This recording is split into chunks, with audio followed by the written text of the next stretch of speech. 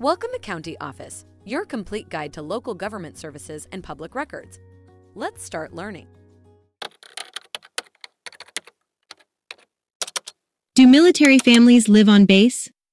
When you think of military life, you might picture soldiers living in barracks or deployed overseas. But what about their families? Where do they live? It's a common question, and the answer might surprise you. Military families have a few options when it comes to housing. One of these options is living on a military base. This is known as on-base or on-post housing. These communities are designed to provide a safe and convenient living environment for military families. On-base housing is typically managed by private companies that work in partnership with the military. These homes come in various sizes to accommodate different family sizes and ranks.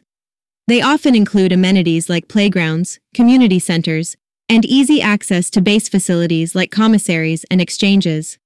However, not all military families choose to live on base. Some prefer to live off base in civilian communities. This decision can be influenced by a variety of factors, including personal preference, availability of on-base housing, and the location of the base. In some cases, military families may receive a Basic Allowance for Housing, BAH, to help cover the cost of living off base. The BAH is based on the service member's rank, location, and whether they have dependents. In conclusion, while many military families do live on base, it's not a requirement. The choice between on-base and off-base housing is a personal one, influenced by a variety of factors. Take a look at the links in the description below to learn more.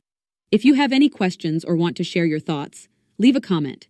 We're here to help. Thanks for watching our video. Be sure to like, subscribe, and leave a comment below. We'll see you in our next video.